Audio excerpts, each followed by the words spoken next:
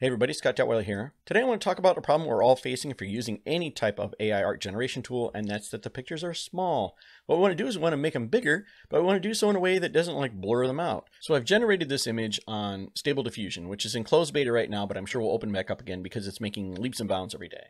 But it isn't very big. This is the 100% upscale here, and then if I take it to 200, or about 200, 214, you can see it's already starting to granulate, and we have one little problem with the lip, but the faces in this image are fantastic compared to what MidJourney is kicking out today. Again, this stuff is growing every day, but Stable Diffusion's images are fantastic when it comes to faces, for the most part.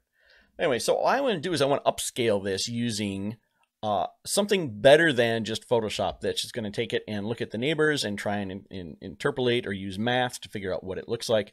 Or use, again, Topaz AI, which is a paid tool, which does a fantastic job and works on every kind of image. But what if we can use a generative adversarial network, which is, again, which means it's basically it generates an image and then uses another thing called discriminator to say, is this really a picture of that thing? And it learns over time how to fool itself. So if we hand it an image, it can upscale it and decide, is this still a real looking picture? But that would be very tough if it were trained on every type of image. So we usually want to find a GAN that is trained specifically on the type of image we were using. So let's say, for example, you draw anime. You would not use that GAN to try and improve this image because it's a completely different art style. Or if you shoot landscapes and you had a GAN that worked on anime, again, it would be a sad story. So we want to try and find something that would work on specifically what we're working on, hopefully. And luckily, there are a ton of them, and they're for free. I'll put a link to this down below. But this website here, which is the Upscaler Wiki, has all of these GANs available for you. So you can just go and grab the one that you need. And we see we have ones for anime, again, manga, cartoons, halo removal, banding, blurring, fabrics. And then, of course, up here, there's realistic photos, which is the one we want. We'll see that there are several different types of them, depending on what it is that you're looking to do. So some of these can go up to 16 times or 4 times. Down below, there's even more of these, again, depending on what you're trying to do. But some of them are made specifically for faces. Some of them are made for close-ups. It really depends on what they're trained for. A really good example of a GAN made for faces working is This Person Does Not Exist. This Person Does Not Exist is a website that will generate a face of a person that does not exist. And it'll do so repeatedly. So you can just keep refreshing this and it will keep handing you faces that the GAN that's been trained on faces knows that, yeah, this looks like a good face to me. I think this is realistic and would fool my discriminator part of the application. And sure enough, it can. So this is just so wild that this actually works. And this, again, look at these. These are from 2019. So these GANs have learned a lot over time, but these people don't exist. So by the way, if you're looking to practice retouching, this is a great place to get models for it without having to worry about stepping on someone's copyright toes because these people don't exist. So using the same GAN model, we can say, can we take this image and use a tool like that to upscale it? So you're not just upscaling, you're maybe even adding a little bit of detail or enriching the detail that's there now. And that's awesome. And it's free. So the tool I'm using that is called Chainer. This is free. Again, I'll put a link to it down below. And this is one of the only upsizing tools I found that is still being actively developed. So this is really great in the fact that this guy is still putting time and trouble into keeping it alive. And it's a great tool because it not only does like the, click here, upscale this, whatever, but we can actually take our image through processes or create batches to do different things, which is amazingly powerful, especially for something that's free. So you do is you drag any of these modules down in and we chain them together. So for example, we're going to use load image, obviously. So let's go and select our file. I'll go into my MidJourney bunch of stuff here that I've been working on and click open.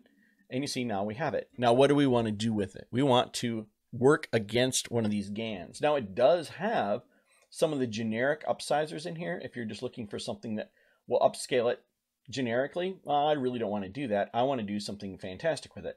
I'm going to use this PyTorch model is the one that I'm going to choose to use. And you can use any of these other ones as well. There are different models here, but this is the one that I've been using and I'm very, very happy with it.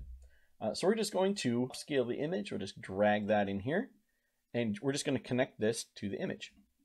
Now we're looking for a model. What is the model? Again, that's the GAN that's specific to the type of image we want to upload.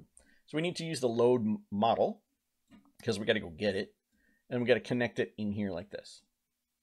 So click here, and I have downloaded 3 different GANs, an ultra sharp, a 16 times GAN that's more of a generic one, and then one that's specific to faces or ladies actually. But I'm going to use the 4 times ultra sharp. It is again a portrait GAN specifically, but I like this one quite a bit. So that's the one I'm going to try and use. So I'm going to click open.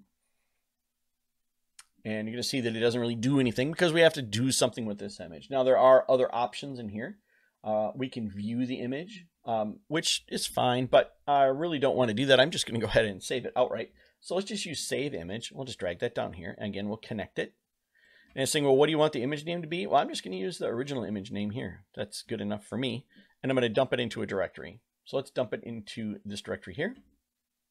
And that's it. And I'm going to go ahead and say, well, this is a 4 times model. So we know that whatever this size is here, it looks like we're going to be at 2048 pixels when we come out of it here. Now we could actually get a little weirder. We can go and grab something like this to upscale it by a factor. So we could actually add another 400% upsizer in here. But again, this is not using a GAN. It's just simply using nearest neighbors and other methods of pixel manipulation to make it bigger. So we're not going to use that. But there are other ways to do this. In fact, we could probably do it again. We could pass this through another image upscaler using the same GAN to do it twice, which would give us a tremendously big image. I'm just going to go with this because this is good enough for the demo of what we're doing. You get to play with it yourself. So I'm just going to hit play and let it go. Okay, that was pretty fast. It did it really quickly there. So let's pull this over. This is the image that it generated. And I have the original image as well somewhere. Here it is. So that's the original image at 206%. So let's go to the new one and put it up to 206%. 200-ish. That's pretty damn good. Yeah, she needs to see an orthodontist, but other than that, I'm pretty happy with the amount of resolution that I can now play with. So if I want to drag this into Photoshop or play with it, I have more capability. Now, I did do one with the 16 times GAN just to kind of show it off. It is 102,000 KB, and it also had a bit of a color shift. But if we go to 200% on it, you can see that it is a much larger image, but it also has kind of sacrificed what it's doing because it is not trained specifically in portraits. It's more of a generic upsizer. But still, if you're looking to get something that is larger that you want to work on, then this is a great option for it. But I want to stick with the one that is specifically for people or faces, and it seems to do a fantastic job.